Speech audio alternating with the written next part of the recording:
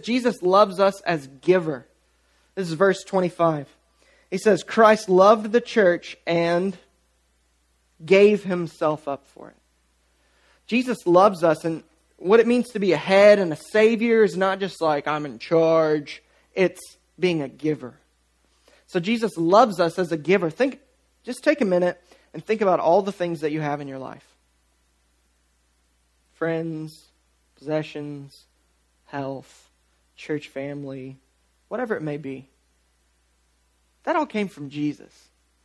Life, Jesus. Jesus created all things.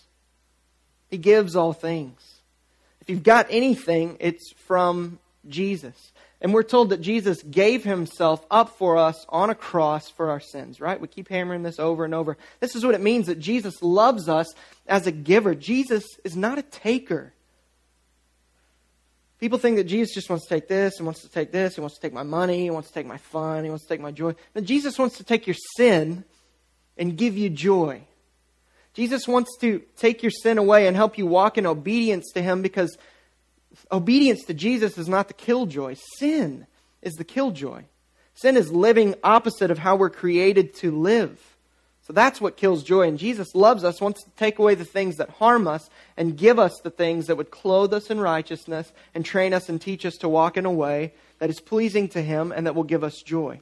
Jesus is giver, and he loves us as a giver.